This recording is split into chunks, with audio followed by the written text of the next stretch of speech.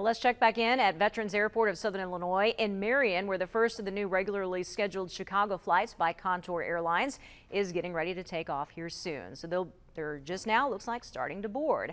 They've been out taking photos outside of the plane for this inaugural flight. Airport executives, elected officials, and representatives of Contour are going to be on this flight. Again, this is a live look from the airport this morning. Going forward, there will be 2 scheduled round-trip flights to Chicago on weekdays and 1 round-trip flight on Saturdays and Sundays. Travel time from Marion to Chicago will take about an hour.